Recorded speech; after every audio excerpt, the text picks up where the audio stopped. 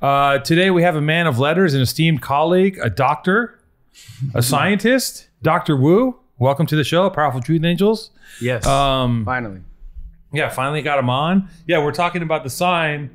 That sign was painted by Julian Blesser, who is the nephew of Finn, who is Alexis Ross's partner. And Alexis Ross and Finn, I want to say 20 years ago even, were just like, what they would do is, because they learned how to sign paint, right? And they just because they wanted to. It wasn't even like, I would like to think that they were the predecessors to this wave of sign painters. Yeah. They're not the first ones, but they kind of like, there's a few graffiti writers who drifted into sign painting. Yeah. And one of the dudes is a teacher at LACC. He's still there. And he's an OG writer. I forget his name right now because I'm frazzled, but I should know. He's an OG head, a real graffiti writer, and he teaches a sign painting class. Anyways, Alexis and Finn started sign painting. I think they're mostly self-taught. What they would do is they would go to a business, they go to a garage somewhere, and they say, let us paint your sign for you. And they'd be like, well, why? Like, we just want to. And they would just take a few days and just repaint their signs. So around LA, you just see this like new version of an old sign, but done like to a T. Different colors, kind of. Different but like a whole new imagining. Like it's always something funny going on. Like, like there's that drug bug thing in the other room that Alexis did way back in the day. Alexis and Finn did that. Yeah. But Julian is Finn's nephew. Crazy. And Julian is also a graffiti writer. An established one, but I'm not going to blow his cover. Or I think he quit. I don't know. Shout out to Julian. And he hooked that up for us on the quick fly, and awesome. And there it is. Yeah, it's in that lineage. It's legit. Yeah, because I mean, in the tattoo world, the sign painting was such a big part of it. It was such a kind of like a collegial thing. Sign painters and all the tattoo shops, all the classic tattoo shops would have the OG sign painting. So it was cool. When I saw it, it kind of reminded me of all the different the shop signs I've seen throughout the years. Yeah, if you don't belong, don't belong. Yeah. That stuff is that whole kind of man. That's the great thing about tattoo shops is that it's holding on to this. Some of it, right? Yep. It's holding on to this like this really old carnival fucking. You know what I'm saying? Like this, I don't know how to explain it, but it's like this very kind of. It's like the pedigree. It's because it's like you can hand or pass down the lineage and the story of the shop or whoever the master, the tattoo master was that started everything. But yeah, it's like all the signs. No minors, no whiners. Right. No, tipping is in a city in China. That one, yeah. Classic. Yeah. So it was cool. It's like just like more storytelling, Yeah, that kind of stuff is crazy. And like I came up when I was younger, I was briefly going to be a tattoo artist, and I had an apprenticeship at a place in Venice called Tattoo Asylum, right? And I was there for like a year. And it was at that time, I mean, it was like the time when like we would say, "Oh fuck!" The minute you go under your shirt sleeve, it's a wrap. You're fucked. Yeah. Like society will cast you out. You'll never get a job. Yep. And I remember making this decision. I was like, "Wait a minute. Any job that I want that requires me not to have a tattoo that goes under my sleeve, I don't want. And if I'm getting a job that's serious, I'll have long sleeve anyways." Yeah. So I was like, "Fuck it." I started getting tattooed. But that was still a choice you had to make. There was a line. Now there's no line. It's just like no line. Right. It's just like tat your face. Yeah. Right out the gate. Tip of your nose. Yeah, just get a tattoo right on it. Just tattoo the tip of your nose. And also, I think that there was this explosion of, I think tattoos there's a point in New York where tattoos were illegal, right? It was like Jonathan Shaw was like the only. Yeah, he was crazy, man. Right. New York, I think Boston too for a little bit. It's crazy to think. Even like I think right now some of the craziest tattooing all across the board, from color to micro realism, traditional, heavy black work. I'm seeing like a lot of. I mean, it's been going on for like a decade, but a lot of stuff coming from Korea, South Korea. Oh, really? Yeah, a lot of Korean artists, man. They're crushing it. I'm not quite sure how the process is for them to become tattooers. the way that I came in was the proper apprenticeship, you know. Did you have to like wash floors and all that shit? Yeah. You did? Yeah, clean puke and they don't even do that anymore, right? No. It's a different age now. And right. And like it was the same in like Korea. I was seeing all these artists come out. I don't know if they were coming from shops, but back to the point was like it was. I don't know if it still is, but tattooing in Korea was illegal. Oh yeah. But I think it was kind of like this gray area where everyone knew it was illegal, but they were still doing it and putting it on Instagram. It's not like I don't think police were coming to your house and knocking your door down, but to see the growth come from something where all you know it was prohibited. Yeah. But yeah, I mean I haven't really met many South Korean tattoo artists. I haven't really come across many, but I've seen a lot of their work and man, they're so good. It's crazy. What are they working? Are they in black and gray or full color? Everything. Like I've seen like, you know, people do stuff that I do, like the fine line geometric kind of, you know, mini kind of hyper realistic stuff. Mm-hmm. A lot of watercolor, a lot of mini color portraits and like super hyper realism stuff that I'm like, I can't even wrap my mind around that kind of shit. Some sick ass trash polka. Yeah, exactly. But like, and then just like crazy black work where it's like super tribal kind of dot work and patterns. And it's just really impressive. I always see some of that shit. I always see this stuff on Instagram where it's like, it's some European dude who has a tattoo on his like whole arm of a lion in like the darkest, most dramatic black.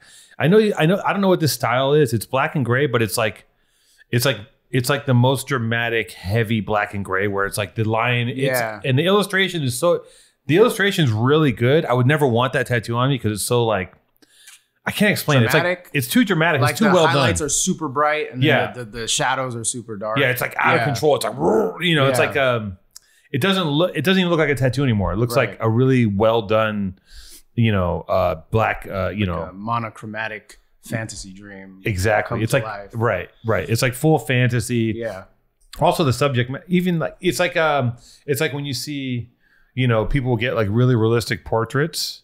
Sometimes they're too realistic for me. I'm like, I don't want it to be that good. You know, I still subscribe to the style where you can kind of tell it's like done by hand. You know, it's perfect. It's not perfect. It's not too good where you're like, man, this is like a college trained fine artist, you know? Yeah. There's still a bit of grit to it. There's still a bit of like wobbliness to it, which I still like. Right. Because I do believe that, you know, tattooing comes from that world. Yeah. Kind of the outliers and the people that were not typically accepted. Yeah. And the storytelling of the artwork, you know? Yeah. Which is kind of, some of my stuff is so not perfect, but very clean and the lines are very technical. Yeah. But for me, I still really like the grittiness of it.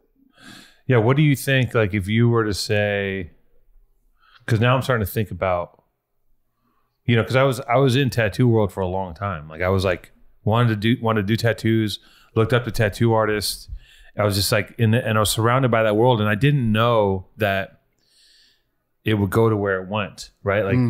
Like there's a few tattooers who've gone places that no one thought tattooers would ever go. Yeah. And it's all kind of intermerged where like some tattooers are actual real fine artists as opposed to just like tattoo fine artists. And like tattooers are moving into other realms, like beyond, you know, fuck what's on TV, just in the world of art and commerce. And like I remember seeing cartoon back in the day when I was a kid and just being like, fuck, I gotta get a cartoon tattoo. Yeah.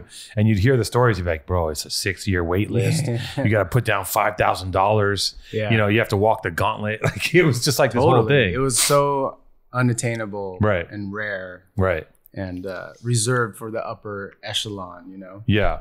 Yeah. You either had to know someone or have a serious bag at your hip because you know you weren't getting in there. But that was like my boss, Mark Mahoney. Yeah, it was like the creme de la creme. Right. But he was so cool because his whole thing was where the elite and the underworld meet. You know what I mean? So it would be Oscar-winning actors, and then the next appointment would be some real street kind of OG from the block. You know?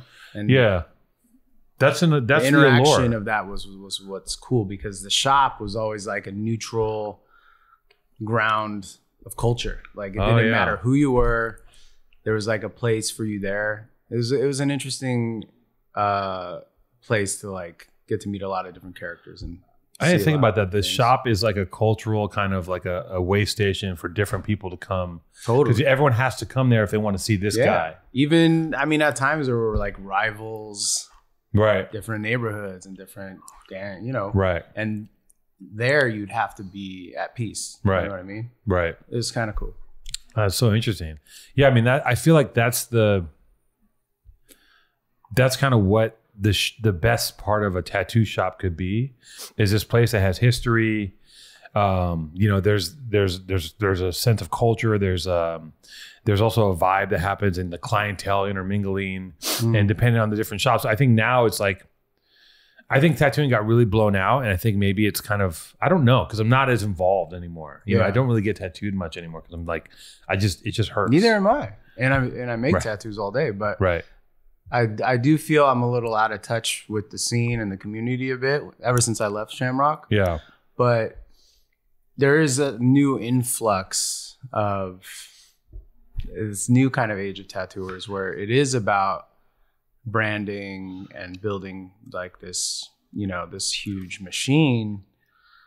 Not to say I'm not guilty as part of like dipping my toe in that kind of arena, but the younger, I mean, there's also over 10,000 hours of what I did to get to this point. Yeah. But I do think at entry level for a lot of these tattooers now, it is like straight to closed books. Right. You know, I do this one squiggle thing and, you know, you're going to pay me a lot of money for it. Right. And that's, you know, that's not a negative or positive thing to me. It's just a new ingredient in the way that we do things now. You know? Right. Especially in this world. It just is. Like, we can get angry about these things, but you can't fight City Hall. Like, no, you can't just the way fight change. Go. Yeah. That's the number one thing. You can hold on to the roots as long as you can, but that tree is going to blow over at some point, you know? Yeah. But I think also the people that, you know, it's like the people that kind of come up the proper way and have an apprenticeship and fucking clean up the puke and like they learn to do things in a certain way. Yeah. You really learn how to like the fundamentals of like laying in lines and drawing certain things. Like you have this like canon that you've built. Yeah. And then what happens is you have this way of doing things, and then the world starts going crazy with something. And then, you know, everyone can get a tattoo machine. Anyone, you don't have to make your own needles. You can buy whatever. Everything's accessible. Yeah. And the world explodes. And it seems for a minute that the people that learn the original way are being forgotten, but it always comes back. Yeah. Because people always end up wanting quality. Right. Yeah. And they always end up coming back to like the real people that do it, you know? And, but now you're in, we were talking about this earlier. You have a residency at the Roosevelt.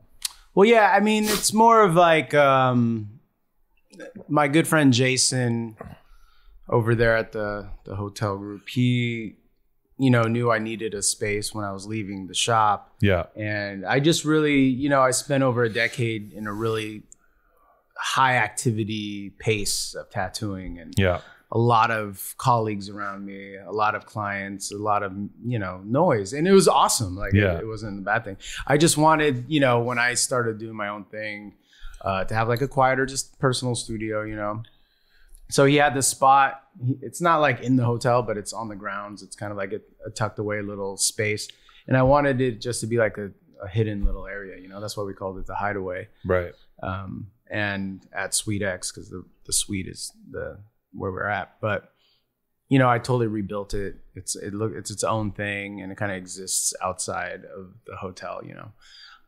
So it's my spot. It's kind of like, it's cool. You got to go through the hotel to get to it, but it's pretty dope. That's kind of sick. Yeah. I mean, not for nothing, but that's like there's no fucking walk-ins. No walk-ins. No Tasmanian devils are getting fucking tattooed in there. Yeah. Which is kind of, you know, a little bit of me wishes I can maybe open that part up again. Yeah. Because when you get too comfortable, like if you're just doing what you're known for constantly, it does get a little repetitive, and I don't think you're challenged enough to kind of, you know, progress. Yeah. So I'm always like, oh man, that would be cool to do Tasmanian devils and like, you know, tribal butterflies and something in color maybe. I don't know. Well, all this shit's come back too, because like the new generation, 90s culture, all that kitschy shit is like, you ironic know, tattoos, right? Right. It's weird. It's like the more degraded and rudimentary the design now is, the more sought after and kind of cool. But I do think people love the idea of expressing that you don't take things too seriously, and that's the I don't give a fuck part. Yeah. But you give a fuck enough to like make that point. So to me, it's all kind of ironic, but it's fun. Yeah, it's also like I remember when I was younger too, and I was really, really involved with the tattoo world and buying the magazines and like drawing, like really kind of focused on it. And I would see like there was a point where rappers weren't getting tattoos, right? People don't know this, but like Tupac was kind of at the forefront of that. Like there were a few rappers, but it was minimal. Yeah. It wasn't crazy. It was like maybe one dude would have a tattoo on their arm.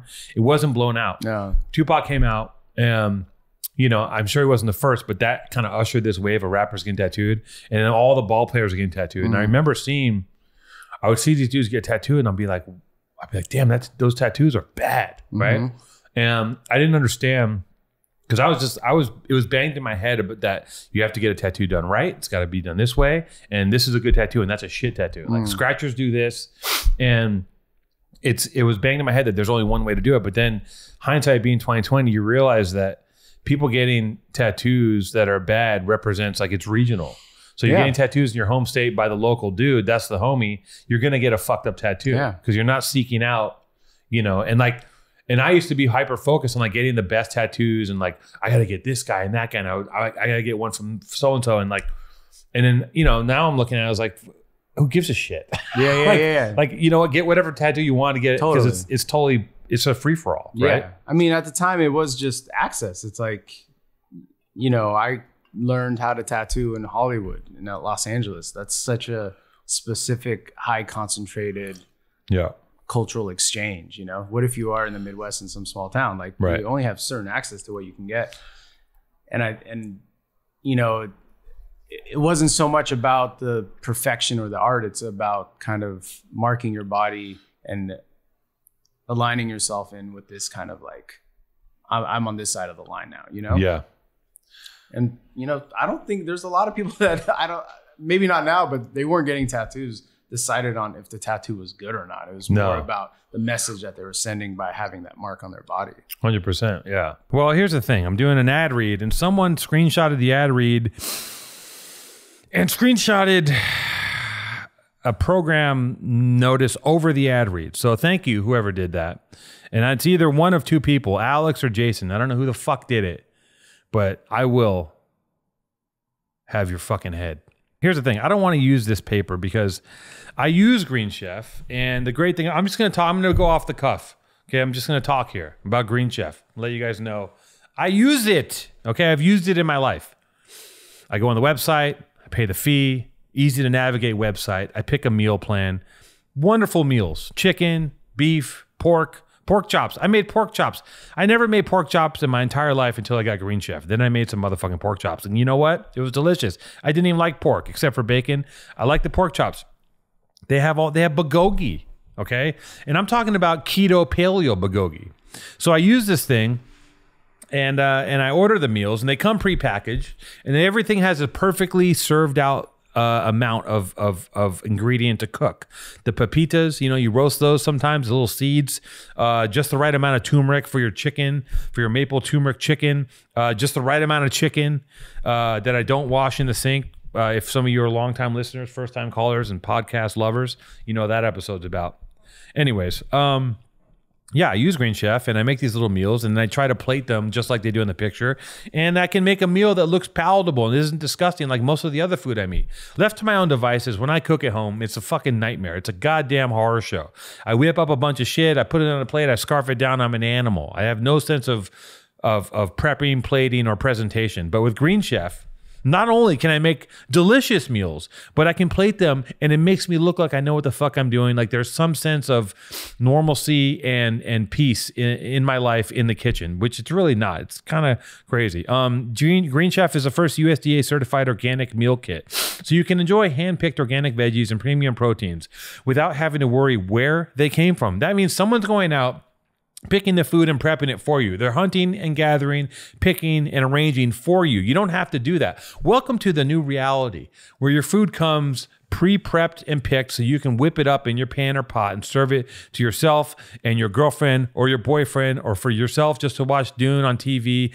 We didn't even talk about Dune. I watched Dune. We're going to talk about that next episode. I saw the movie Dune. I might watch it again before we speak because I have a lot of thoughts. Green Chef is also the most sustainable meal kit, offsetting 100% of the plastic use and 100% of the carbon footprint and emissions. Enjoy your greens while being green. Avoid the long lines at the grocery store and get fresh premium ingredients delivered right to your door. And since Green Chef's ingredients are pre-portioned, which I talked about, you'll be reducing food waste by at least 25 motherfucking %. It is also America's #1 meal kit for eating well. Think about it. If America's #1, and this is the #1 meal kit in America, it might be the #1 meal kit in the universe. Ponder that shit. Speaking of Dune, the Gom Jabbar, Kwisatz Haderach, and Green Chef all in one thing. They're the best meal kit, whether you're keto, paleo, vegan, vegetarian, gluten-free, pescatarian, or just want to eat more balanced meals. Just want to eat more balanced meals. I use it. It's great. It looks great. It's delicious. And I love it. It's part of my life. Go to greenchef.com/PTA125 and use code PTA125 to get $125 off, including free shipping. Go to greenchef.com/PTA125 and use code PTA125 to get $125 off, including free shipping. Green Chef is now owned by HelloFresh, and with a wider array of meal plans to choose from, there's something for everyone. I love it. Once again, go to greenchef.com/PTA125 and use code PTA125 to get $125 off, including free shipping. And I also have to apologize for eating on camera on the last episode. If you've gotten this far in the show, because I'm recording this ad read at the end of the show, but if you've gotten this far, I fucking ate my breakfast on the show, and I've been told that that's disgusting. Shout out to Uncle Paulie. He comes up to me, he goes, you're fucking chewing on the air. And I'm like, you're right. And I'm making amends, especially to that person, because it's disgusting. I listened to it in the car the other day, one of the rare times I listened to the show, and I was eating on, Alex, protect me from me. Okay, Jason's not even here, but you guys protect me from myself and don't let me eat a meal on the fucking air. It's disgusting. I hate that I hate that I did that. And I thought it was just funny. I thought it would be great to just eat while I talk. It's not, it's horrible. And I'll explain to you guys why I do that, because my schedule is so tight that sometimes I'm coming in hot and leaving hot, and I have to get food in me. Otherwise I'll just stop operating in the middle of the show. Apologies again. I'm never gonna eat on the air again. I might drink some gross juice. I might have some water and coffee, but I'm never going to eat a meal on this mic. I made that. And you guys hold me, Alex, don't let me do it. Okay. Did you apprentice at Under Mahoney? Yeah. Oh, you did? Yeah. Okay. So Mark Mahoney, he's such a character himself. Yeah, he's a legend, man. Right? He was like the first guy that I saw, and I was like, wow, I've never seen someone like this before. Growing up, kind of like in Agora Hills, and that's where you grew up in Agora? Yeah. I was born in North Hollywood, but I grew up in Agora Hills. I grew up skateboarding and working at skate shops. Yeah, that was like my background. Fuck, dude. These Agora boys.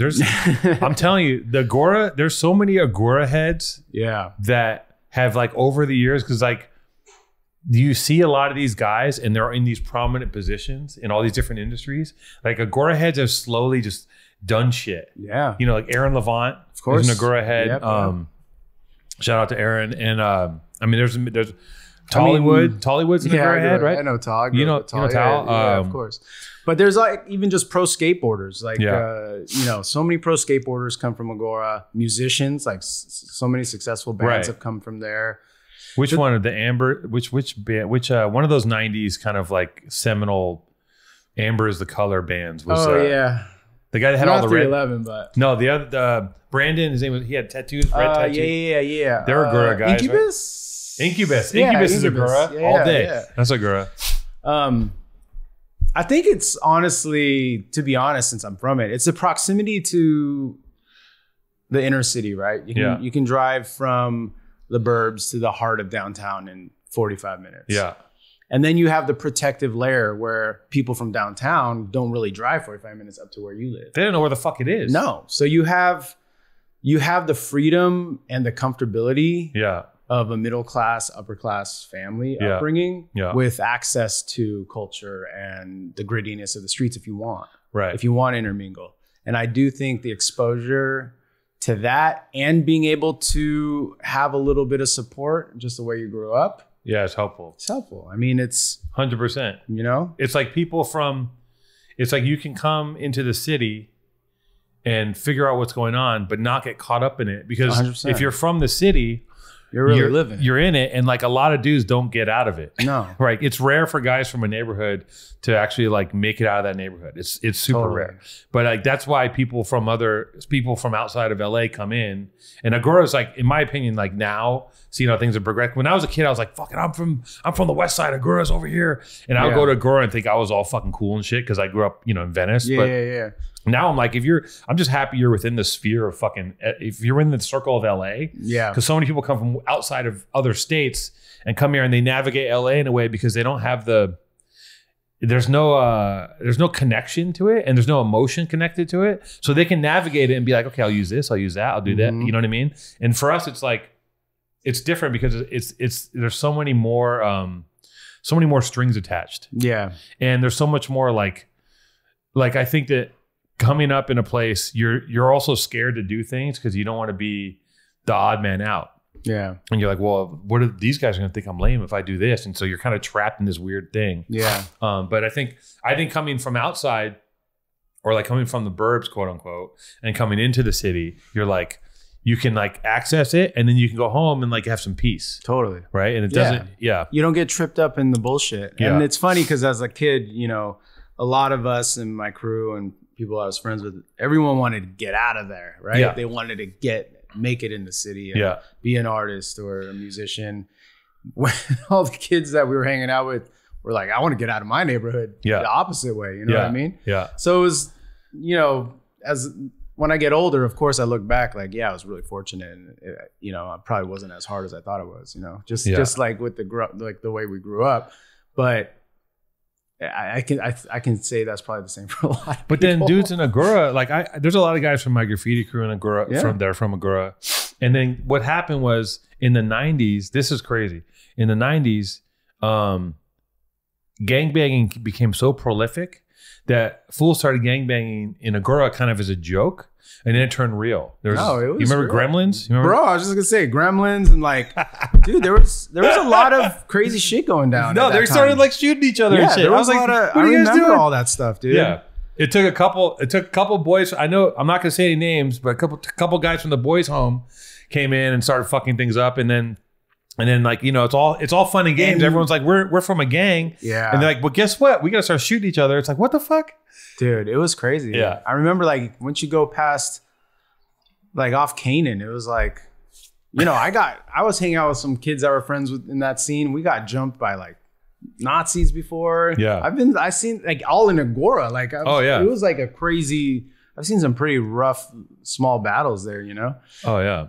It totally died off later, like when we started skateboarding more, but it totally trickled. And then every kid had like a cousin that was from a gang. Yeah. You know what I mean? Yeah. It was like my cousin, Oscar, from there. And then he would come up in his like Nissan Altima with like all his homies and then run the Agora kids because they're all just like, oh, wow, these guys are from a real gang, Yeah. And then they'd start going to school in the pro clubs and the Dickies and like this shit's Cortezes, real. Listen, I used to believe when they used to say that music and movies influence kids, I'm like, bullshit.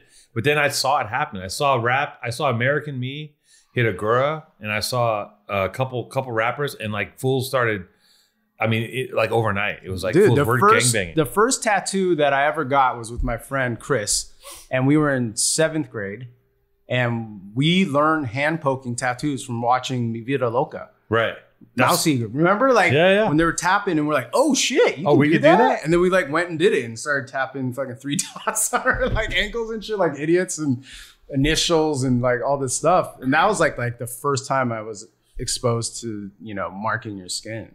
But it was from that movie. That's so interesting. And then of course, once you kind of like, oh, we watched this movie and then like Chris is like, oh, but my cousin has like a machine in his garage and like he's friends with this guy from this guy. And then all of a sudden it's like, oh, cool, we're connected somehow, but we're not. You know what I mean? Is that how it started for you? Yeah, I think I was like 12. And you saw Mi Vida Loca and you're like, I'm going to... Yeah, bro.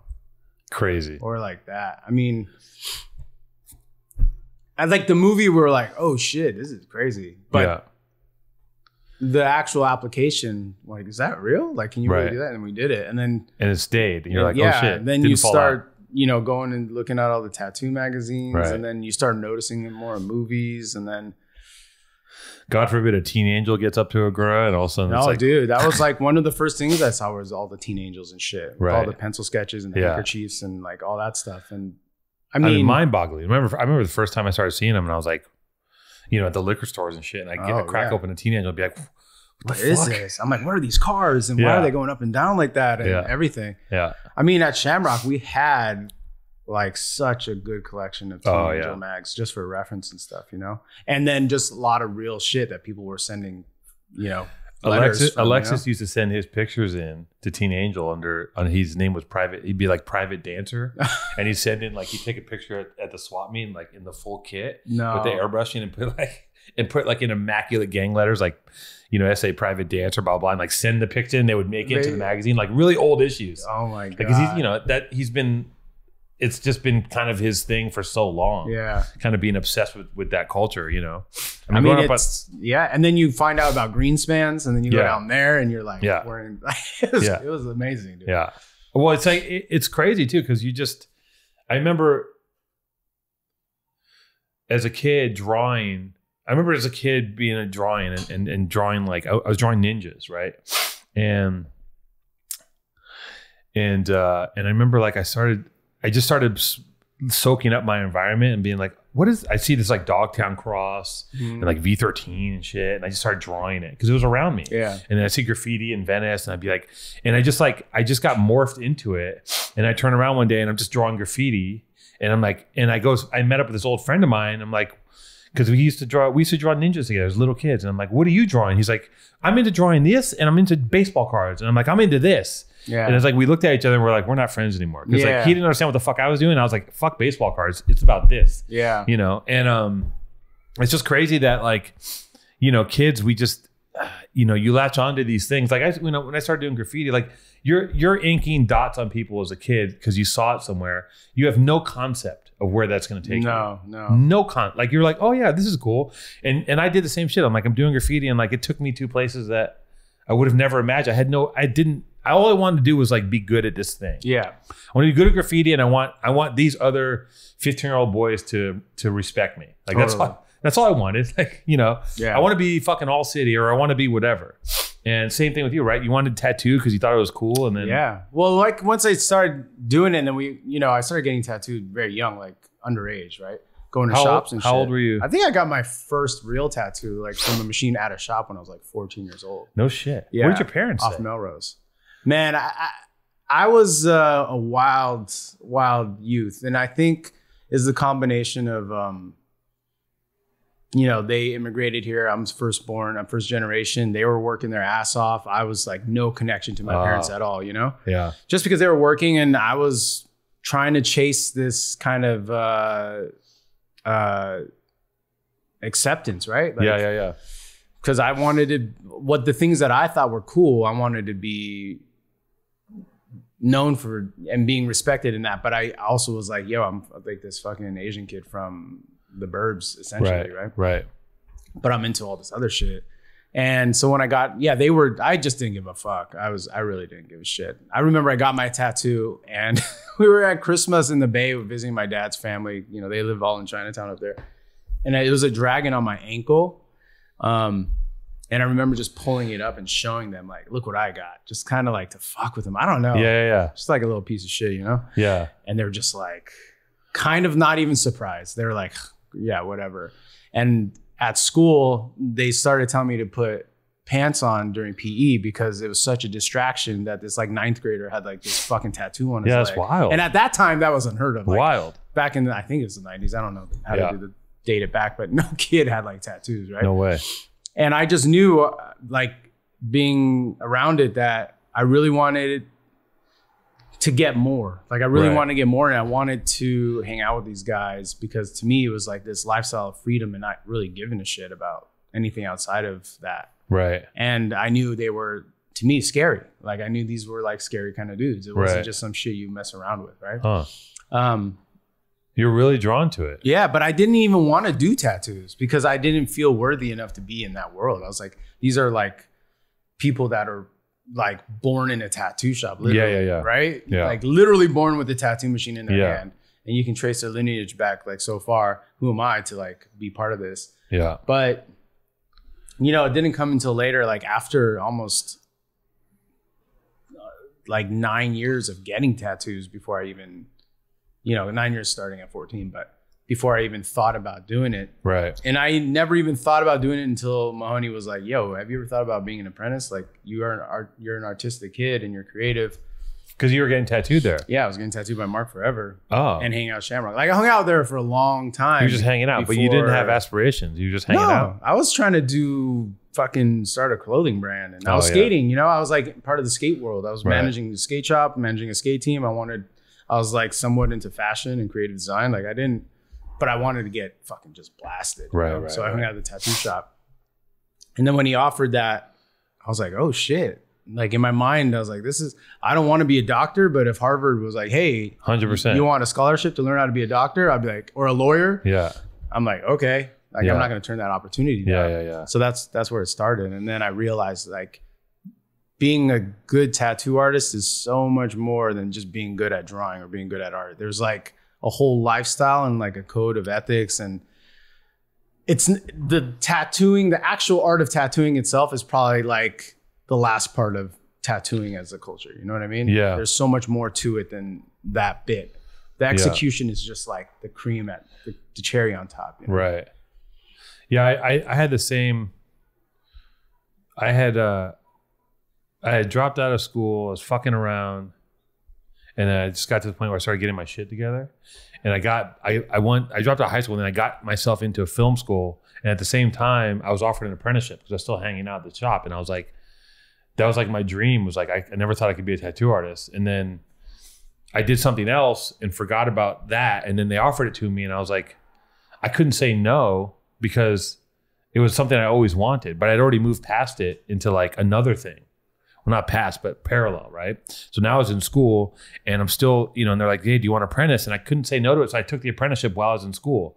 And I didn't finish school and I didn't finish the apprenticeship because, you know, the tattooing, I mean, it's at the end of the day, like applying a tattoo on someone is like, it's a very blue collar trade. Like it's not fun, you know, like doing that job is like, you know, guys laying in fucking whole arms and backs. It's like, Jesus Christ. Yeah. You might as well be laying pipe or some shit. Like it is like you're fabricating, you know, like the drawing, like it's a trade. It's a artisanal craft. Yeah, I always said it was a craft before it was an art. Right. That's just how I was brought into it. You right. know? Yeah. Working like in a street tattoo shop.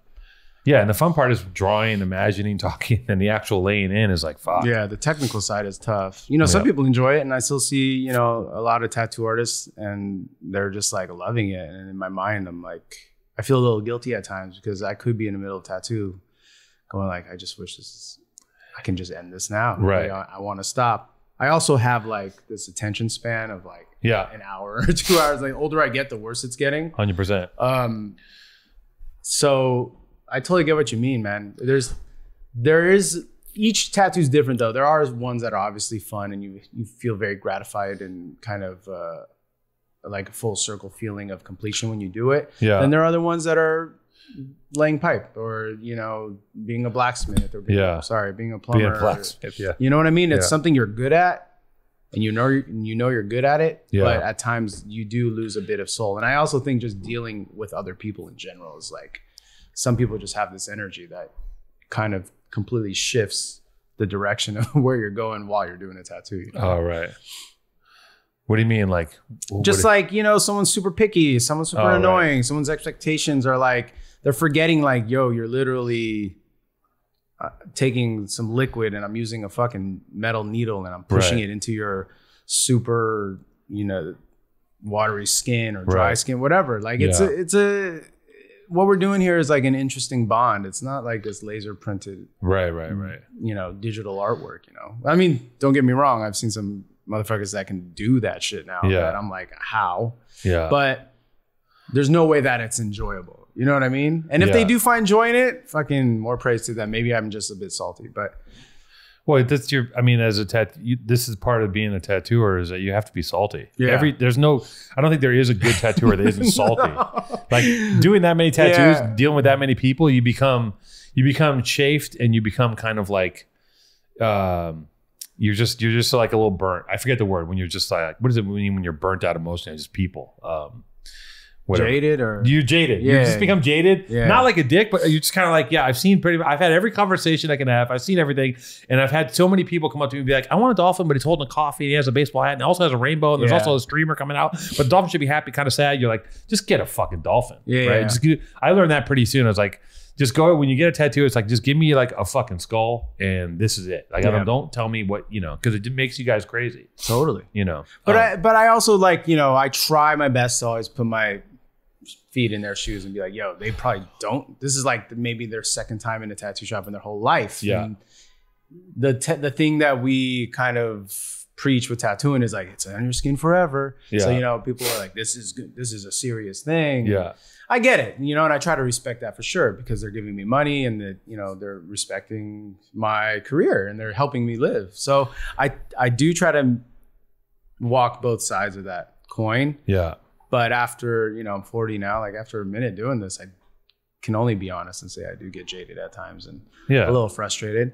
But that's the key to doing anything that you like, I think, is you got to step out for a bit, find what makes you love about it and try to trigger those bits a little bit more. I'm in this phase now where I have begun to start trying to build other things in my life and career-wise that I want to go back.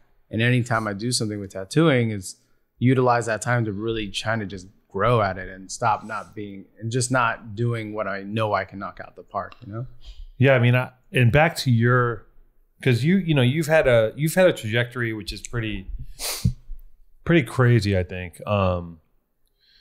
I mean, still, just like the thing at the Roosevelt's wild, right? I mean, I think that's pretty wild. You're probably over it. Like, you're like, okay, that's where I work, but like, I'm like, that's pretty wild.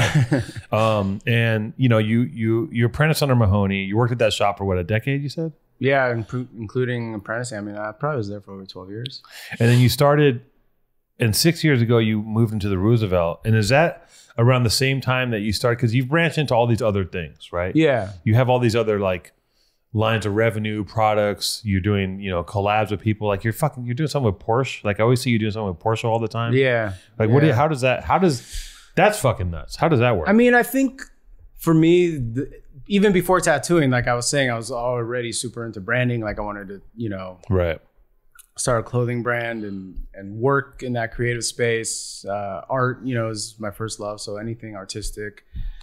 And I was getting frustrated because none of those, when you're like young, early 20s and you're like, I want to buy a house and a nice car. How am I going to do that? Selling drawings or selling t-shirts? This is pre-Instagram, pre-e-commerce essentially. Yeah. Where you had to find someone to invest in you and then have a showroom and have orders and all that shit to even make it. Right. So like the tattooing thing was like a cool kind of stop in the momentum and like, all right, I never ever in my life listened to anyone. I dropped out of high school. I didn't graduate on time. Like I was kind of just like a rebellious kid that was, I would like to say, too smart for my own good, but maybe I wasn't, right? Yep. Tattooing, the apprenticeship was college for me. Like that's where I'm like, I'm going to start literally at the bottom here, get thrown in the situation that I was in. I won't get too into it, but like how my apprenticeship started, I was literally thrown into like the pool of sharks, right? It was like my second day. I was like, oh, I'm running this shit. That's it now. Okay. And I had to go. And what do you mean? What were you running? Like, it was just, I never done anything in a tattoo shop before. Right. The guy that was kind of like training me just dipped. Like, he's like, all right, I passed you the torch. And then he just left. I don't know if something happened upstairs, but internally. But I was like left to answer the phones, clean the tubes, make the appointments for like 9 artists that were all heavily respected tattoo artists in the world. Sink or swim, right? And they weren't there. Some were nice and some were cool, but like, yo, to be a legit tattoo artist, you got sharp elbows. You know what I mean? Yeah. So, you know, if I did something wrong, if I didn't do yeah. something right, it was like the end of the world. So, Yeah, I mean, there was times in that apprenticeship where I'm like, I'm never going to be tattooed. I mean, there was fools looking at me going, you're never going to tattoo, bro. Yeah, what are you doing here? Yeah. Now fucking go grab me some beer. Like that kind of shit. And I was like, oh man, am I really not going to do this? Yeah. So any kind of legitimacy in that world that I felt that is lost. And I know like now it seems a little more polished, my image and my brand, but like I was fucking in the gutter with that shit. So I'm like super proud. No one can ever take that shit away from me in the tattoo world. Like I earned that shit. And at the time, I didn't think of anything else. Like I didn't think of branding. I didn't think of anything. I was like, my goal is just to be a tattoo artist. Not even the best tattoo artist. Not even a great tattoo artist. It's just to be a tattoo artist and sit here at Shamrock and do tattoos. Yeah. And eventually I did. And, but I still also was me, and I had all my own interests, and my network was with a lot of creative friends growing up. I had a lot of people outside of the tattoo world that I knew that I, collaborated with already. So it was kind of like this natural progression. Once I found my feet a little bit in tattooing, it was like, okay, cool. Let's do this other stuff that maybe brings in the tattoo side of me into this new world. And slowly but surely, it just kind of grew and grew and grew. And in the end, the success of, and the timing of what I did kind of opened a lot of doors back into what I originally wanted to do before tattooing, into the creative space, into like the branding and stuff. And, that's where I'm now. And one of the biggest lessons I learned was at the time of becoming a tattoo artist, and also in my late teens, like in the skate world, everything was just about being down, like core, as fucking hardcore as you can be, and not giving a fuck about the future. You just be you 100% and never sell out. Nothing. Like everything was about like, I'm gonna grind till the day I die, and be down. But once you hit a certain age, you gotta let your dreams change. Your dream at like in your early 20s doesn't always have to be your dream that you get to, So later on, I was like, man, I kind of have new dreams that I want to do. And the hardest thing for me was being able to let myself accept that as truth, instead of just being like, oh shit, I'm just like, I'm changing out of the person that I was. You know what I mean? Things change, and you gotta like be able to you change your dream too. You gotta be a little flexible, malleable with things. It doesn't mean you can't.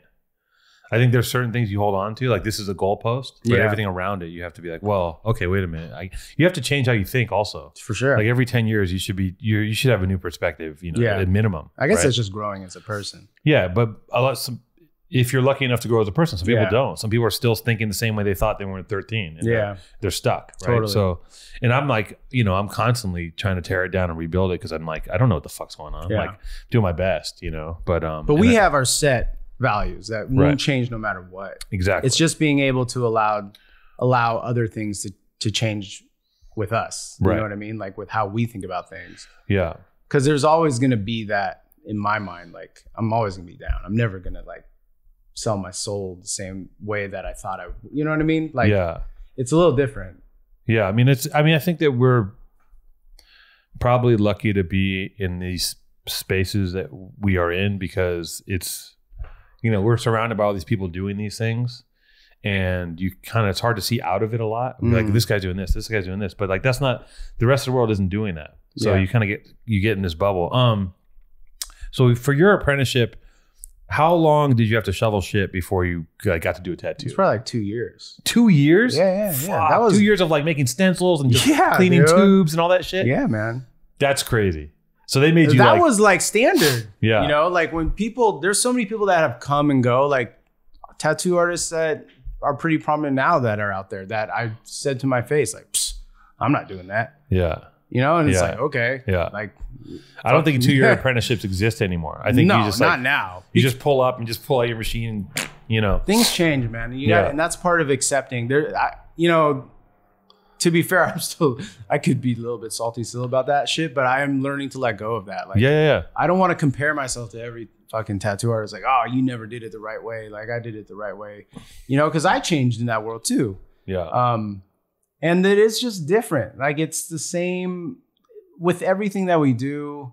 I mean, even photography. I have so many friends that are photographers that are, did the same kind of thing, apprentice, and like put in hard time. And now you got some kid that can take a sick iPhone photo. You know what I mean? And like buy a cool Leica with these lenses and YouTube tutorial on how to shoot fashion photography or product photography. And honestly, those tutorials are getting pretty in depth, and a motherfucker can learn that shit in a week and compete against you, and you have to just deal with it. But what I think that you're saying is, at the end though, people are always going to go back to, you can't fake experience, and you can fake talent, but I don't think you can fake experience and time, you know? I think so. I think that the standout, people that are really good at their craft are always going to be working if they want to, but you just have to navigate like the world, the world's changing whether or not you want it to. And that's just kind of the way it is. What was it like? Okay. The first time you got to do a tattoo, right? They were like, okay, try one. Yeah. Right. Like you must've just been like, holy shit, today's the day. Dude, I was like, I got this. I've been in this fucking shop every day for 2 years. Yeah. Watching Mark, Freddie Negretti, like everyone. And you're surviving off of tips and shit, right? And like, you had a job. They had a good system there because Shamrock was so busy, man. Like it was a job. Like running the front of that shop. Yeah. Working for 9 artists. Yeah. Crazy. Doing their books, doing their appointments, wrapping, cleaning, all that shit. Like, you're not going to keep anyone doing that job for just like whatever. So there was like a little payout at the end of the day. I mean, I had a little 1-bedroom studio, actually not 1 bedroom, a studio apartment in like off Melrose. Right. But I was also like 20, early 20s. I didn't need much. Yeah. And, I did that. What was your original question? When they first let you. Oh, when I first got a tattoo. Yeah. So like, after 2 years of seeing it constantly, seeing how their hand movement works, setting up their machines too. I was setting up Freddie's machines, like hanging the needle out there too, like setting all the liners and shaders up. So you thought you knew, man. And then, the first tattoo I did, it was St. Patrick's Day. You know, fucking Irish Pride at that shop. Oh, so that was like a big day for us. People come get, $20 shamrocks or whatnot. And it was my turn. They're like, hey, Woo, you can do a tattoo. And I was like, in my mind, I'm like, I fucking got this. I'm gonna fucking crush this shit. And I did it. I did it at Mark's station. There was a homie from like Thousand Oaks that came through and like on his ankle. And I don't know how it went, but that shit was hard as fuck. Like the figuring out the balance and, stretching the skin and then the gravity of like, oh shit, like this is gonna be on here forever. It wasn't as easy as I thought. And then a couple more tattoos happened. I think on Mondays I was allowed to tattoo my friends, right? Which I was pretty fortunate enough. Like I didn't have to practice on like pig skin or anything because I had a lot of homies that were like, I got an empty spot on my ankle and it'll be a funny story one day if it sucks. So who cares, right? Yeah. And never underestimate how many people actually get a free tattoo, no matter if it's bad or good. Oh, hell yeah. So, there's a couple I'm actually like, oh shit, I'm the next thing. Like this is for my 4th tattoo. This is pretty good. Yeah. And then there's one that's like, oh my God, like I have no business doing this. This is the worst thing. I think that he's going to have to go to the hospital. The skin's all fucked up. Right. And that's just like that back and forth, And it still happens sometimes. I'm remembering I did a few, and I did this one on this kid. It was like, prime 90s and like full graffiti 90s style. Like it was like a cholo devil pulling a shotgun out of his shirt with brownies on and like Cortez. And it was like this big on this kid's arm. It's still there. I used to run into him once in a while. I'd be like, check this out. Like, holy shit.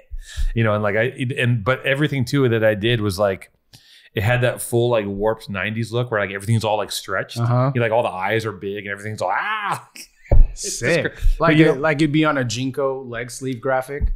Yeah, a little better than that. I like to think, but like definitely had that influence. Like definitely was time stamped. I think I did like a skull on this dude's knee. Like I was out there just going for it, and I mean it was it's tough, man. Like it was like. The sanitation stuff was crazy. Yeah. Like dealing with all that stuff. It was like, fuck. It was like, that was just getting in my head from the jump. I mean, I ended up not staying there for like bunch of reasons why I didn't stay there. But I didn't end up pursuing it. But I just remember, I don't know, like being being there and just being like, I don't know if this is for me. I don't know if this is going to work. You know, Yeah. like, this is like, there's other things that I want to do. And this is a full-time gig. Like I couldn't I couldn't part-time tattoo. No. There's no way. And that's what I'm saying. Like back in that time, Yeah. to break into this business, Yeah. it was the tightest fraternity globally. Yeah. That You you'd give ever your life to that it. you'd ever see. Like Horiyoshi the Third Yeah. would send like emissaries to Shamrock that would bow and give Mark like these signed paintings, and it was like all about respect. Yeah. No scratchers, no kitchen wizards, no Yeah. like, you know, at home guys. Yeah. Like if you worked from your garage, you were like Piece of shit. yeah. In the tattoo community, they were not.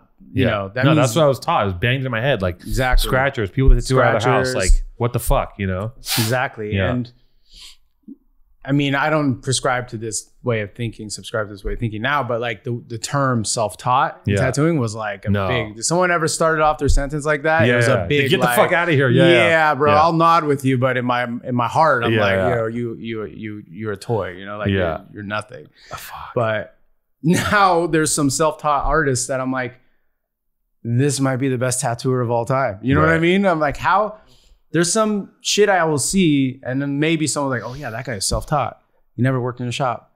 And I'm like, who the fuck how am I going to tell this guy he shouldn't tattoo? This is Right. like the best tattoo I've ever seen in my life. Right. You know? Yeah. That's not the case for everyone. Yeah. It's a very, very rare It's case. rare. Yeah. But it exists. So what are you going to do? You know, hate on him because he never apprenticed? Yeah. Maybe there's a guy that never apprenticed. He comes out, he's like the world's most profound celebrity tattoo artist, and Right. his shit is trash. And you're like, how the fuck does anyone even think this is I good? mean, that happens too, right? There's a whole bunch of, you know, there'll be this cult of personality around some certain guy who does a certain thing, and somebody endorses it. You know, Bieber has a tattoo on his fucking pinky toe, and everyone's like, I got to get it. And now this dude's huge, you know? Yeah. Like, I mean, that shit happens with everything, right? I mean, it's kind of the way it is. You just have to go, okay, yeah, that's fine. No, for That sure. guy's getting his bag, like, you know, whatever. Yeah. So I got to check on Omar. So yeah, so then how do you think go from, because now you're doing, like you're working with Porsche, right? Do you want to talk I just about did that? a little project with Porsche. Just a little project. Yeah, I mean, there's more content. I mean, it wasn't like there's like, I have other friends that are doing big projects with Porsche. It was just like a cool little content piece. But so they're using you as a person. Are you designing stuff with them? No. It's more, so a lot of the stuff that I do is because I'm into a lot of things. Like, and I think they're cool, and I like to. So you already had an interest in Porsche. Interact, yeah, Right. and it goes for a lot of things. Like food is a big thing. So, you know, sometimes the way we work now is you share stories with people that are into it and like to tell the story with it. So, you know, with Porsche, it was kind of, you know, they know I'm into Porsche. I have a relationship with a lot of people there. You know, I dress a certain way, I look a certain way, I create a certain type of art. Maybe this is a cool perspective that he can tell with Porsche. Right. And same goes with, you know, Gap or... Did you do a Gap thing? I did a Gap campaign. Yeah, it was like Young Creatives. I was probably the oldest one, but not Young Creatives, maybe just creatives in that space. But, you know, it's like, there's all these separate projects that, you know, you can tell your story just using their platform. And that's interesting to me. And I think that's interesting for a lot of other people that want to kind of do that. And I think it's interesting too, because these companies, right? These big established companies have been have a certain trajectory, and they're dealing with a certain type of people, but then they realize that, like, wait a minute, the whole world has become like person to person influence and like Instagram and all these things. Like, we have to interact with these guys that we would never have interacted with before, right? Like, you doing Gap is wild. Like, a tattoo artist doing Gap or Porsche is crazy. Yeah. Right. And, you know, I would have never thought that would happen, but they're forced to, you know, they have to keep up with the times, and then they have to pivot and go, okay, well, what's this guy doing? All right, well, let's throw him in it. It's not just like, I mean, there's, you know, another big project I have now is with the, you know, really world-renowned Swiss watch company. It's like one of the top ones, based in Geneva. It's like Roger Dubuis, and like, you know, the heritage there is crazy. And these are like legitimate luxury timepieces. That's crazy. And like, you know, we have a cool one coming out. This kind of stuff, like a guy like me would never normally have a platform like that, you know? And there is this little doorway where people kind of want to say, hey, let's try to crack this community. Let's try to like dip our toe in. And, you know, a lot of people from the insider and be like, outsiders are trying to come in and use our marketability, which has been happening in every aspect of fashion or any commercial marketing with skateboarding, right? Skateboarding is always the go-to, like, hey, we need to reach a new audience. Let's take our influence from skateboarding. Right.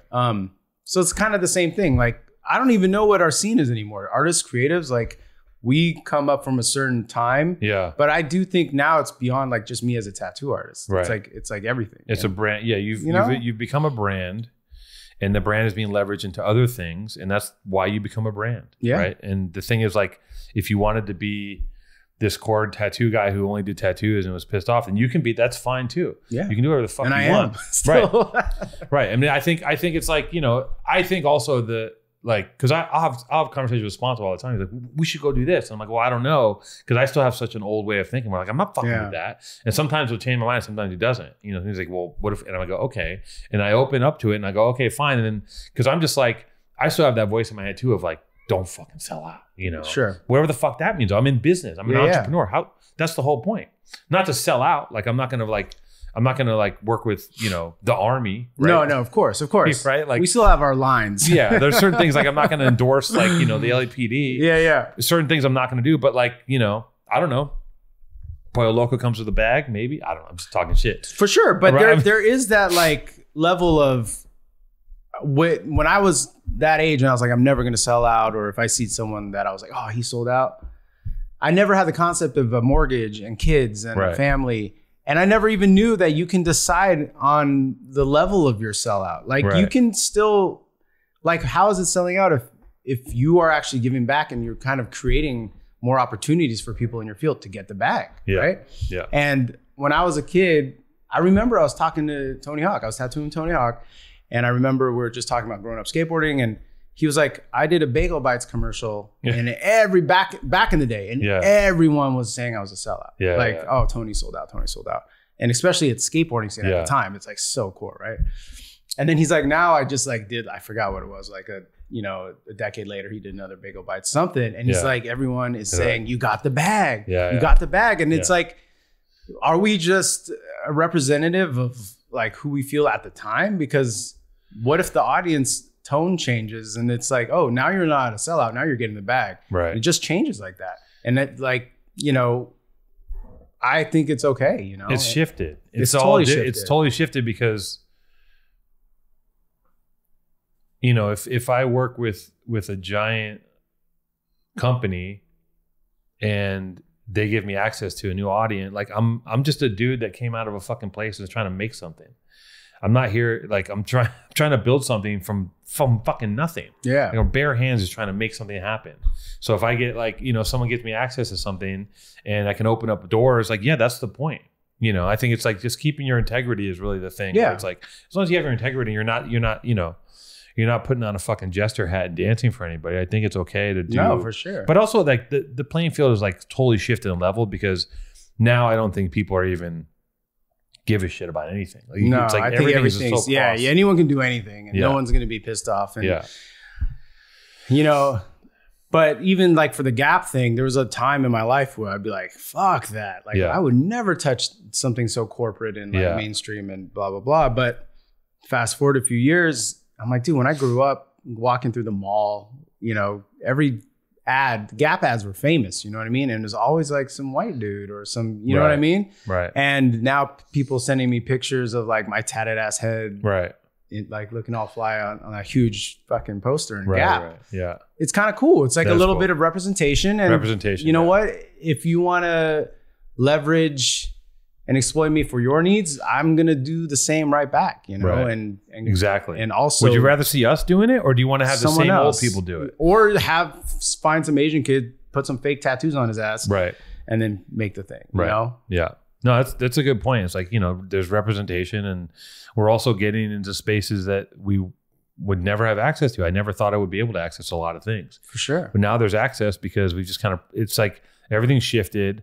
All these corporations have to look back here at us at what we're doing, and we're doing stuff from the ground up. And it's like, they have to look at this world. Yeah. And it's validated. And, you know, it's all part of the shift. It's also part of like generationally, like as we get older, you know, your values change and it's like, okay, you got kids. Well, that's a whole different ball of wax. Totally. You know, you got kids in the mortgage. It's like, okay, well, you know, it's well, the big thing that changes too is like when you have kids and a family and a wife, your whole priorities change. You're not gonna fucking die for nothing anymore. You know, Right. you're like what your whole priorities and your balance scale of how you justify anything you do changes, because Right. at the end of the day, I'm going to do what's best for my fucking family. Yeah. Nothing else. right. And that doesn't mean you have to like climb on other people or, you know, hurt other people in the process. Yeah. But if you get rid of all that, keep your integrity, who gives a shit what anyone says, you know? Right. Well, people are always, and also people are always going to talk shit. And also I love you guys right now who are angry at either one of us. Because I love the salty motherfuckers. Because I'm still that guy too. Totally. And people are like, oh, fuck this fool. He did like,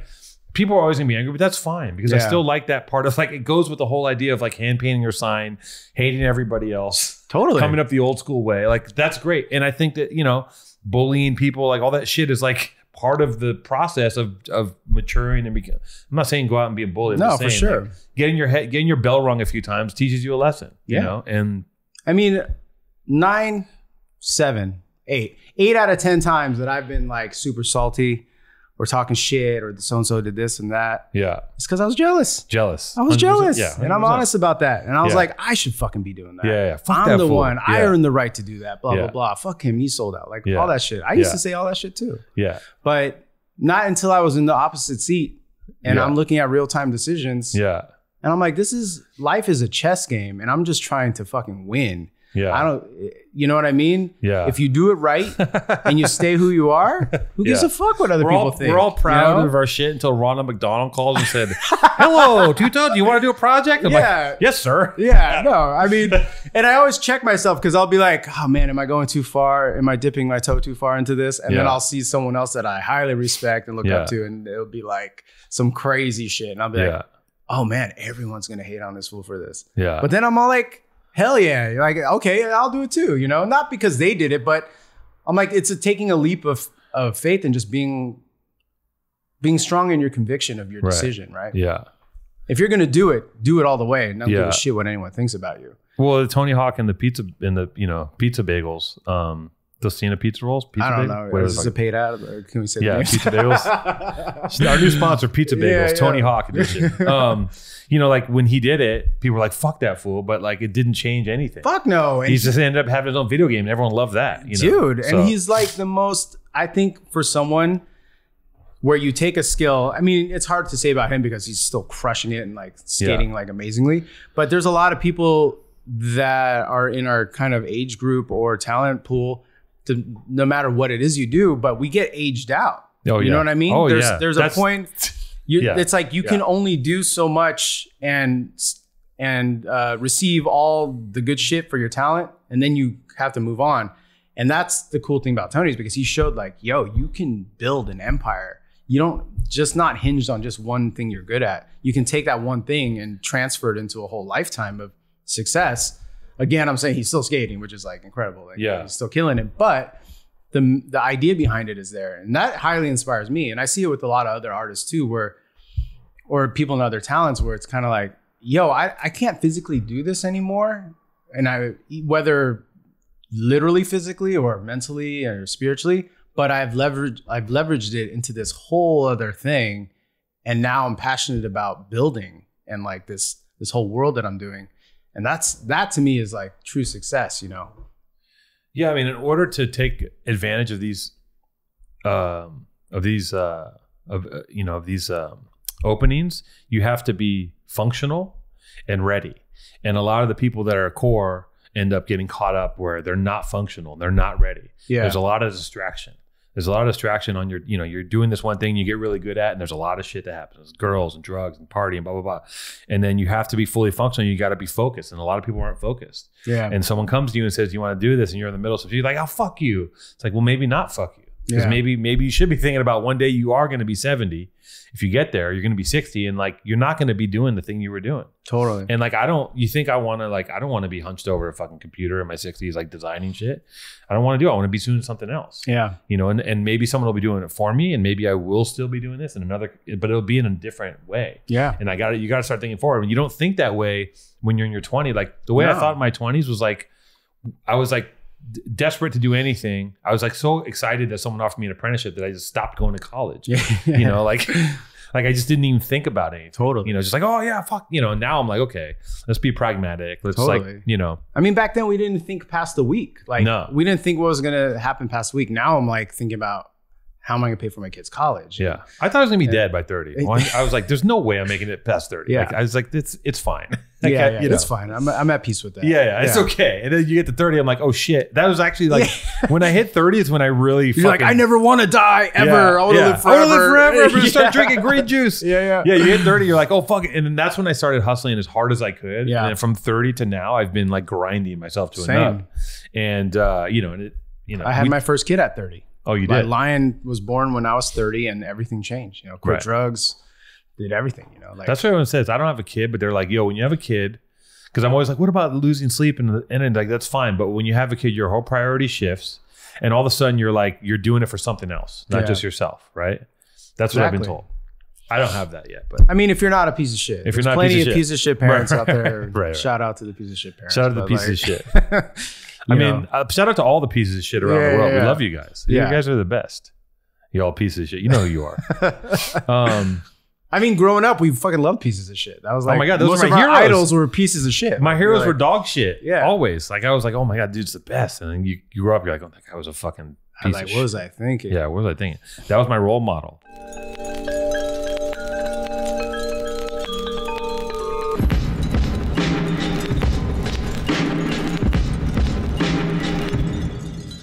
Okay, Jason, cut this out, you son of a bitch. Don't leave it in. You can leave this in, but don't leave in what was before this. Cut out the dead air. Don't you fucking do it. Don't you leave it in. He leaves it in all the time. I say cut here and he just leaves it in. He's like, it's funny. It's just you staring at the camera like this. Yeah, it's just me like breathing or something. Yeah. Also, if anyone's gotten this far in the show, do I have any ad reads, Alex? Yeah, we did. I do? Okay, I gotta knock that shit out. If anyone's gotten this far in the show, I want to apologize for last week because I don't listen to the show or watch it ever. Ooh. I listened to it in the car and it was like me by myself. And you hate the sound of your own voice? It was me going like this. It was me like gulping air, talking, and just like not making any sense. And I'm like, I'm sorry. I apologize to all three cameras. And it might happen again, but I'm going to try to correct my performance. Now I have a wonderful guest. We're having a great conversation about what it's like being at this age, selling out, going corporate, you know what I'm saying? No, but I think, you know, and I think that we just kind of just did a broad stroke of your story. We just talked about the tattooing, but there's so many, because we were talking about China, right? And I mean, we shouldn't even talk about it. That's a whole other conversation. That was a big one. Let's talk about something else. Fuck China. Not fuck China. I love you, China, because I know you guys gonna probably own me at some point, but right? Isn't that the way it's going? I own you. Right. Yeah. I'm now. I don't have ownership of my body and soul anymore. It's owned by the Chinese government. But I think that Sadie Hawkins. You want to talk about that for a second? Yeah. Sadie Hawkins. Sponto hit me up. We're gonna do it again. Woo's going to be a part of Sadie Hawkins this year as a host. Yes. He brings a certain amount of culture, expertise. Very refined taste. Yeah, very refined gentleman. As I said, a gentleman of letters, a doctor. He's going to be operating on people. That's so dumb. It's going to be fun. Sadie Hawkins this year. Yep. It's going to be at a wonderful, wild location. Are you saying it yet or no? No, we're not saying it yet. But it's like... I'll take it off my Instagram then. Yeah. Take that shit down. Actually, I don't think that this year for Sadie Hawkins... I don't think anyone can even get in. So remember all the last years, like I'm saying, like all the people will come without an invite and just like go bananas outside the door. I go to get people outside and it's just like, it was crazy. People getting their hips crushed between the gates and like trying to wedge their way in everywhere. Yeah, I think we finally found a way to fend off the Walking Dead and filter in the people that needed to go. So, but that place sounds like it can fill. We could get a lot of people. But we don't want too many people because then it's like, what are we doing? Yeah, it's true. We're doing fucking Coachella? Like, no, we want to keep it intimate. We want it to be fun. We want it to be nice. We're gonna cultivate the audience. It's gonna be a beautiful night. Listen, every time it's beautiful. I'll say that. Yeah. And it's a very beautiful event. Love to see most of you there. All of you guys are coming, obviously, but we're not gonna tell you where to go because you can't come. But I hope to see you there, but not really. Yeah. We don't want you telling all your third tier friends. Yeah. No third tier friends. Only like second best tier. Friends. Best friends. Only BFFs. Only group chat friends. Yeah. Only group chat homies, for sure. So yeah, I mean, I think there's so much more to cover, but I think we have to go on with our day. That was a good solid hour, right, Alex? I have to go get my dog, and I have to go have a meeting at Erewhon, as we're prone to do. Dude, I almost had a meeting at Erewhon. That's where the meeting was supposed to be before I came to meet you. At which Erewhon? This one or that one? Silver Lake. Oh, Silver Lake. Yeah. But we just weren't sure if they had Wi-Fi or not, so we couldn't go. We didn't even get into that whole conversation. We didn't even get into our crypto NFT combo. Maybe it's better left to another. That's a whole thing. Other episode. Is there anything else that we didn't we need to talk about here with Dr.? I mean, we really just talked about tattooing for an hour. Yeah. Which is going to be... that was just the base of me in tattooing. We didn't even touch into the stories at the shop. Like we didn't even get into it. Stories, man. Such good stories. Like crazy stories. Fuck. I wish I didn't have to go to this appointment. Next time. Yeah. The shop stories. Just the shit that I saw in my brief tenure at a tattoo shop. I mean, I don't know what it was like at your shop, but like it was commonplace for souls to get knocked out. For like people coming off the street, just like it was. The first week I worked there. If you have time to just put this in real quick. Yes. The first week I worked there. Yeah. We got into a huge brawl on Sunset Boulevard. All you guys in the shop? No, it was 3 of us. I'm not going to name names, but it came in. One of the homies came in that worked there was like, dude, I just got jumped. Nice. And I was like, obviously I knew all these guys before working there. Yeah. But this was also my first week. I'm like, the lowest on the totem pole. And I'm like, oh shit, it's on. I didn't even think twice. I was like, all right, threw my shit off and I ran outside. I'm like, point me at him, And then the other homie came. And we ended up chasing these dudes down, and we scrapped them in the parking lot above Bank of America, where, what's that, across the Key Club. I think it was the Key Club at the time on Sunset. Yeah. And we went in there, and we were just throwing hands, just banging. Thankfully, we fucked these dudes up. But that was like my second day, and I was like, man, I'm already scrapping dudes. Like, you know what I mean? And the best part was, because all the homies at the tattoo shop were like pretty scary. Like, they're not like people to be taken lightly. Yeah. So I was like, who dare mess with these guys? So we ran out. And of course, who would step to a guy that's scary? Cholos. A scarier guy, right? Yeah. So the first dude I look, I'm like, oh, fuck. It was gangsters. And I'm like, all right, here we go. Yeah. And like, luckily, like we just got into it, and then some other homies from the shop came, and like we ended up chasing these dudes down and fucking them up. They were taking cheap shots at our boy, And and then we ran back and like washed the blood off and like did the whole thing, and it was like a really good like camaraderie bonding. And I was like, all right, I earned my place here. No one can say shit. Like I didn't push out. You know what I mean? Like And it brought us 3 together, and it was pretty cool. Well, that's another. That's just one little. That's one thing. That's one day in the shop that had you done like fucking up someone's stencil or appointment, had you done it wrong, could mean the end of your tent. I did that a lot too. But I think you doing that and making the right decision, it's those small things. They have to know that you're down to like, you know what this is. Yeah. Like someone comes in, this is a shop, right? And that's the thing. It wasn't just a job to me. Like, and that was what tattooing was as a whole. Right. There was essentially, it was like a family. Like it was its own little neighborhood, and you were in there by that. And now, there's, I dare say like people have assistants or whatnot. Like, dude, no kid's going to go fight for you. And you know what I mean? No kid's going to jump out and go fight. They're going to be like, they're going to cancel you. They're going to cancel you. You know what I mean? Like, not saying that, not saying that shouldn't be the way it is, because obviously times have changed. Yes. But back then, that was just the arena that we were playing at when we entered, That was the entry level kind of ticket at the door. Baseline shit. Like that's just what you had to do. Yeah. It wasn't just a job. It was like a lifestyle. Yeah. I mean, that's why. And that's what tattooing is. I don't know if tattooing now is a lifestyle to anyone anymore. I do think it's kind of like this cool job. Like, I want to be a DJ. Yeah. It sounds like a cool job. It's just another one of the 5 pillars of drip, right? It's like tattoos, DJing, hair dye. No one's going to sneakers. come and break your fingers for tattooing anymore. Right. In their neighborhood or if you put a shop in down the street. Yeah. I mean, I used to love those. I would just sit and listen to those stories all day about, guys moving the shop down the street and then they fucking blow the shop. Yeah. All that I mean, again, not celebrating that, saying that was a great thing, but it just goes to show you the richness and the passion and the history. There were boundaries of this art form. Or, you know, this kind of. It's like it's like with the internet there, and it's interesting. Like the internet happened, Instagram, social media happened. You know, probably about 7 years ago when it really started, and when that happened, there were still boundaries, I think, back then. And once that happened, now there's no boundaries. There's no lines. Everything is, and even socially, like there's just nothing. Yeah. It's just fucking, everyone does whatever the fuck they want at all times. Yeah. And all the rules are gone. No boundaries, no rules. It's just like free for all.